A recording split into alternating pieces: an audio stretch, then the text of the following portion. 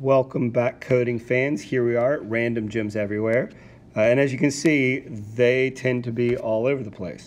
So let's take a look at where they're going to pop up. So this one's weird. It says I have 8 gems to collect here at the top, but I only see 6, which means that they could randomly pop up as we go through. So sometimes we get a nice one where they only give us 1 or 2. Sometimes they give us one like this where it's a ton of them. They're kind of all over the place. So we're going to need to take into account everything that could possibly happen. So because we get a different number of gems every time, we've got this thing called total gems. And I'm going to declare a variable gem counter, capital C-O-U-N-T-E-R, so that our character knows when to stop. Otherwise, our character will just keep going until they'll never stop because they won't know how many gems to count or go. So let's go ahead and see what's up. So our character is going to need to move forward while collecting gems. It does not appear they're going to need to turn right or left. So we're just going to use the portals to move around. So let's go ahead and write our while loop and compare how many gems we have. So while our gem counter is less than however many gems they assign us. You could use not equals to as well, that's fine. So total gems. This way there's no hard number count. That way we don't need to worry about it. And we want them to move to the very end of each row. So we say, okay, while we are not blocked, our character is going to move forward. But because, let's get moved forward, there we go. But because we don't know where it's going to be, where these gems are going to be, we're going to need to have our character check what's going on. So if on the square we just moved on to, there is a gem, so if is on gem, we're going to collect the gem and count the gem. So collect gem, and then gem counter will increment our gem counter plus equals 1. So we'll add 1 to our total. And that will get our character to the end. We'll run this and see how this goes. All right, speed you up a little bit. Goes through there, goes all the way to the end, and now we're kind of stuck. Notice we're not doing anything, but if we step through our code, we're blocked. There's nothing for him to do. We're stuck in an infinite loop.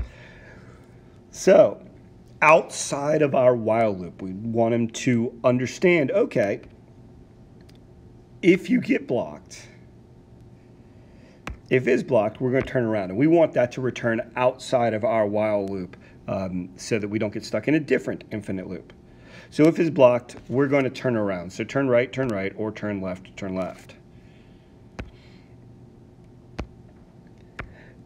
And then looking at it, in order for our character to turn around and go get the gem that's on the other side of the portal, we need to turn that portal off.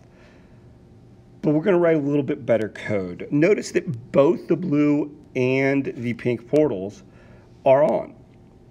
So if I check one and have one control both, then I can go everywhere. So let's do that.